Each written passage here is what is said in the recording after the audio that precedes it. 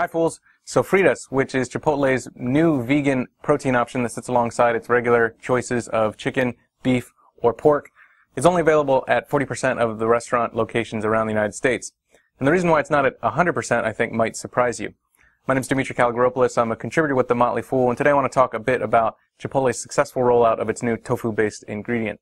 Now this product is basically shredded tofu that's been braised in chilies, peppers, and spices, and it's been a surprisingly big hit since the company started testing it out in January of last year in the West Coast locations. Now, since then, the company has rolled it out to a little bit less than half of its 1,600 restaurants across the United States. And the reason it's not available at more restaurants so far isn't because demand is too light. It's actually because the company hasn't been able to secure enough supply of the organic, GMO-free tofu that forms the basis of the product. A big reason for that is actually that it's proving to be pretty popular with meat eaters. Chipotle says that it's 40% of its customers that end up ordering Sofritas aren't vegetarian or vegan, but they're meat eaters that are just looking for something different than the traditional fast food fare.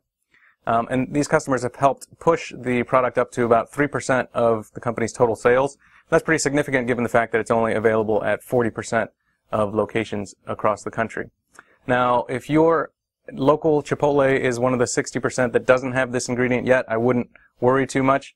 The company says that it's currently working very hard at securing more supply of this ingredient, and that should definitely help the company roll out this Sofritas ingredient across the country to a lot more locations in the year ahead. Now, for more news and analysis on Chipotle, be sure to stay tuned to Fool.com. Thanks for watching, and Fool on.